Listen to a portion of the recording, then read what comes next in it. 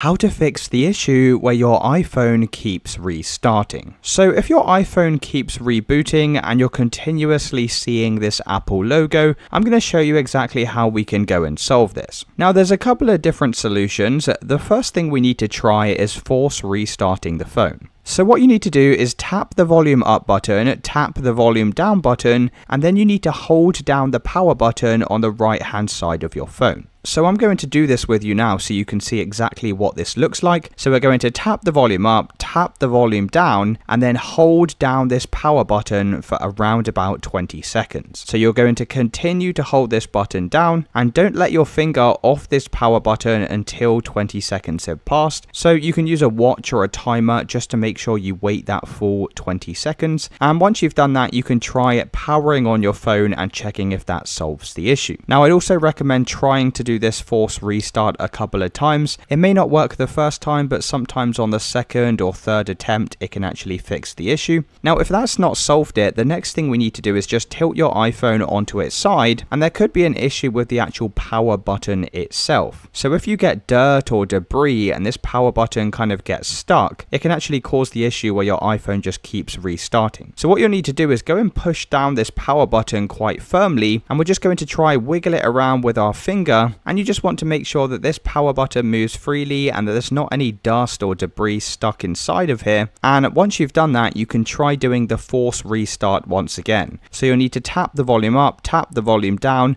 and then you can hold down that power button once again. Just continue to hold it for another 20 seconds and check if that solves the issue. Now, if it's not working, we can actually repair our iPhone using iTunes as well. So what you'll need to do for this is head over to a computer and you need to make sure you have the iTunes app installed. Now this is a free application you can just download from the internet, and once you do have this app downloaded, just go and open it up on your computer. Now the next thing you'll need is a cable that runs from your phone to your computer. So this is typically a USB-C cable, and we can plug one end into our phone and the other end into our laptop. Now once you have your phone connected, you need to go and do this force restart once again. So we're going to tap the volume up, tap the volume down, and hold down that power button for another 20 seconds, and just continue to hold this button down. After 20 seconds have passed, your screen should go black, and if you keep holding this button down, the Apple logo should reappear. And now what should happen is you should get a message on your iTunes saying that there's a problem with your iPhone and it requires an update to be restored. Now if you do see this window, you'll have two different options. You can either update or restore.